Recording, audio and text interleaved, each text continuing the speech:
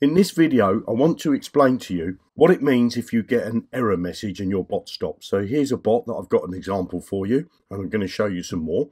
So what I'm going to do is I'm going to click on this icon that's got the magnifying glass with the little chart. So click on that. That will open up this pop-up. And as you can see, there's two tabs here. There's all the trade history, which is this lot here. And also you'll see the errors. So if you go to the errors, it will tell you what's wrong with your bot and why did it stop. This information is to help you understand what's going on between your robot and your Binance API keys. As you can see here, one of the errors, it says there's not enough funds for it to do the buy. For this particular bot, I haven't got enough BUSD. So that means I would need to deposit some more BUSD into my Binance account.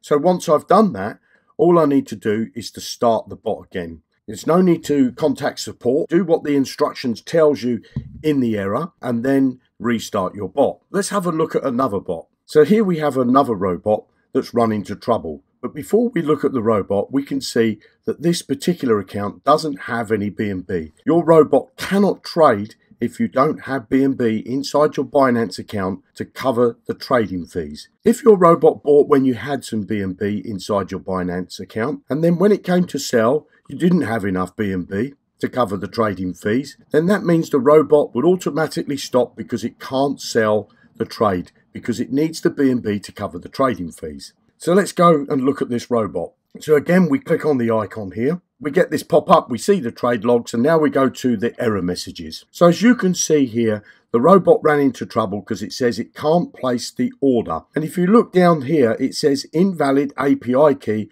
or permission for action.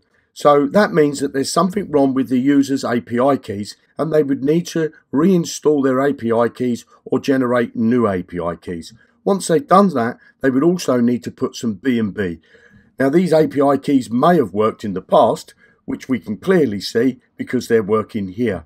But for some reason, they've stopped working. It could be that their API keys haven't got the trusted IP address, which is the one that you can see on the screen now. I've got another video that shows you how to put this trusted IP address into your API keys. So just to recap, if your bot stops, you don't need to put in a support ticket. All you need to do is to click on this icon, go to the error tab, see what the error is, see if it's something that you need to do some actions. You may see an error that says a negative trade. All that does is it stops the bot so that you can become aware that your bot carried out a negative trade and you didn't make profit. There is no need for you to submit a support ticket or make a Telegram post if your bot stopped. You can simply have a look at the information. If there is an action that you need to do, either put more BNB in the account or add more funds, you do that and then just switch your bot back on.